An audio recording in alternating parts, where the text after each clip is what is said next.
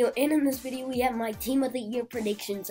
And first of all, guys, I just want to wish you guys a Merry Christmas.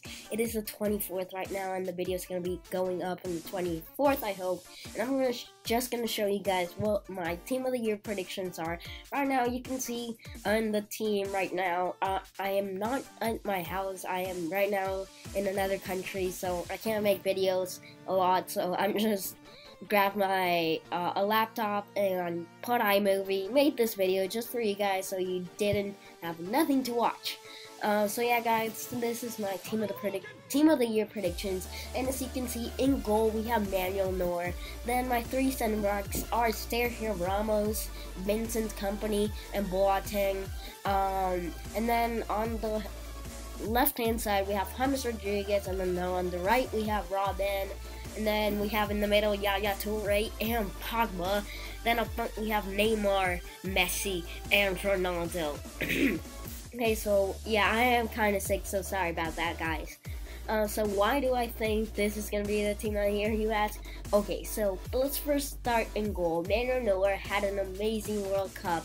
He got the Gold Glove, whatever you call it. He deserves the Team of the Year.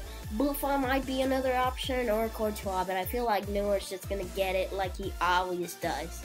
Not really, he just got it last year. But now let's get on to the defense. In the defense, we have Ramos, Kompany, and Boateng, and why I chose these guys was because, first of all, they've been doing amazing in their league and all. Kompany has been a boss for Man City this season, and Boateng had an amazing World Cup. Sergio Ramos has just done amazing in Real Madrid. So I feel like these guys are gonna get Team of the Year. And then let's get on to our midfield. In our midfield, this is kind of a hard one to choose from. Because there was obviously Toni Kroos, very awesome, like Di Maria. They would get a Team of the Year card, I don't know, but I chose these guys. James Rodriguez, because his World Cup was just amazing. Like, his goals were just beautiful. As he broke he didn't break the record, but he got the most goals in the World Cup, and yeah, he got the golden boot there. And I feel like Robin did pretty good for Holland until that dive. Well, he did amazing for Netherlands or Holland, whatever you want to call it. But except that dive, but I feel like he's gonna 100% get one. He is just a beast of a player. And then we have Pogba and Yaya Toure.